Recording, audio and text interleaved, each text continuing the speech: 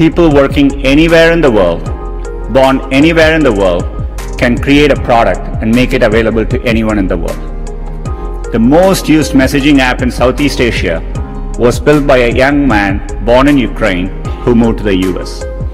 And the 3 most popular viral games in the US in recent years came from entrepreneurs in Finland, Ireland, and Vietnam.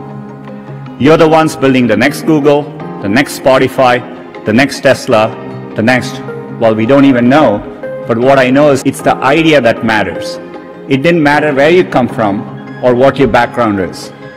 One revolutionary idea, one brilliant invention can unleash other entrepreneurs to revolutionize industries in ways you could never predict. My question is, how much power you have as a CEO of Google? Can you change the Google Doodle to IIT-KGP building for a day?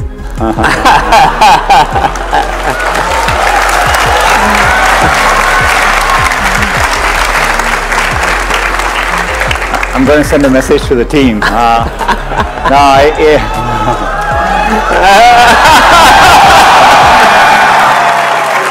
Before you get too excited, I mean, the good news is Google is set up in a way, I think even if I send that email, they wouldn't do it, and here's the reason why. You know, I think we have, we build an organization with strong ideals and values on when we show doodles, for what occasions, and it's less about what I want to happen as much as, we have a set of rules to go by. Time Eric was our CEO, Eric Schmidt, and, I remember him being angry once and say, because he realized we were trying to build a browser, and he was like, do you know what it takes to build a browser? It takes because he'd gone through the browser battles. He definitely didn't, was hesitant for us to do it. Partly, how did I do it? I didn't tell people for a while. Just had a small team and, worked on it, and only when we had something to show, we had a chance to show the product, and that got people excited. And so, but it is, it's a good lesson. I think if you have a set of committed people, passionate people, you can achieve, even I couldn't have foreseen what it would eventually become, but, shows the power of a small group of committed people. You will have many opportunities to reinvent yourself, and so, so I think, it's worthwhile taking risks and trying to do something you're really, excited by. And if the first attempt you don't do it, you can try again, and things tend to work out in the long run. You will make the world better in your own way, even if you don't know exactly how. The important thing is to be open-minded so that you can find what you love. For me, it was technology. The more access my family had to technology, the better our lives got. So when I graduated, I knew I wanted to do something to bring technology to as many others as possible. The only thing that got me from there to here, other than luck, was a deep passion for technology and an open mind. So take the time to find the thing that excites you more than anything else in the world. Not the thing your parents want you to do, or the thing that all your friends are doing, or that society expects of you. Look, it's remarkable to be at IIT.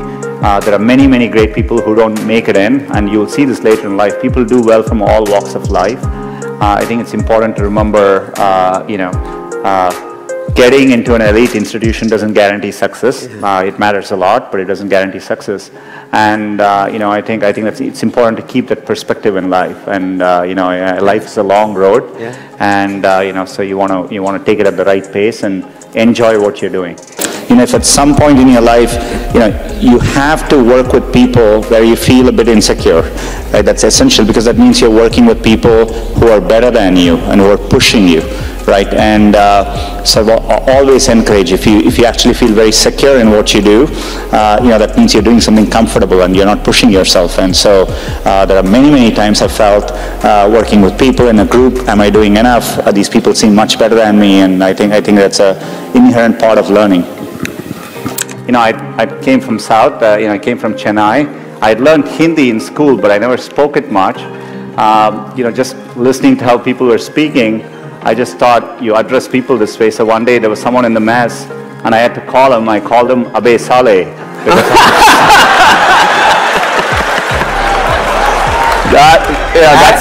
That's how, in my first couple of weeks, I thought you call people that way.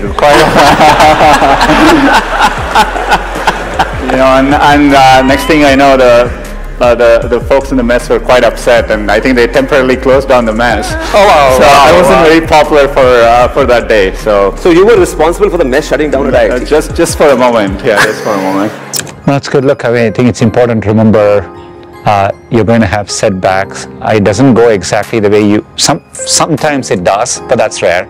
For most people, kind of meanders, and it takes longer than you think it is. And as I said earlier to young entrepreneurs, there's no better time to be a young entrepreneur. Like, I would ignore what's happening in the short term. Like, there is so much opportunity ahead over the next 10 years or 20 years. I think to creators, there's no better time to be a creator. What is it that drives innovation at Google?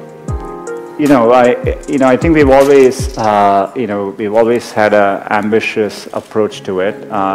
We call it internally as 10x or moonshots. We try to work on things which, the criteria we think is we want to work on things which people will use every day. It will apply to billions of people, and it solves a real problem for them. So that's the bar. So anything we try to do, we think of it that way, and so we aim high. We try to use deep computer science to anything we approach, so that we can have a differentiated approach to solving it. And you want to aim high enough that you fail, a few times. I think that's the natural part of the process. In fact, Larry used to say, if you work on really difficult things, you're better off because you have no competition. Others aren't working on that difficult a problem. And even if you fail, you end up doing something great in the process. And so I think that's the philosophy which has guided us all through these years.